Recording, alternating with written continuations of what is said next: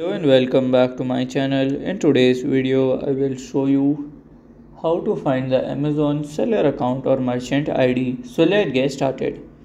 So to find that, you have to follow these easy steps.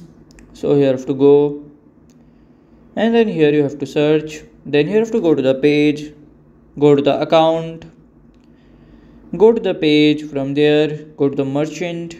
Then from here you can see from the profile ID and then the seller ID as well.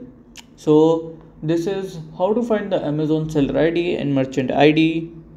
And if you find this video helpful, make sure you like, subscribe and share the video. Thank you for your watching.